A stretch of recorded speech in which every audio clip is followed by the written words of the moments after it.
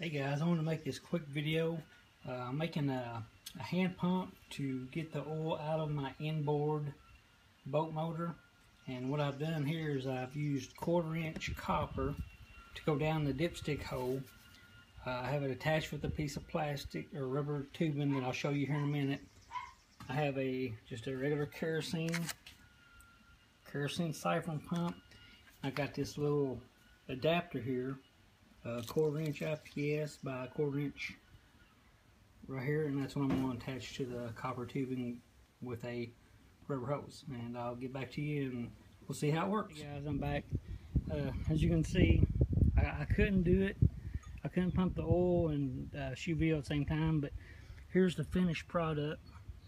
What I would recommend is every place that you have a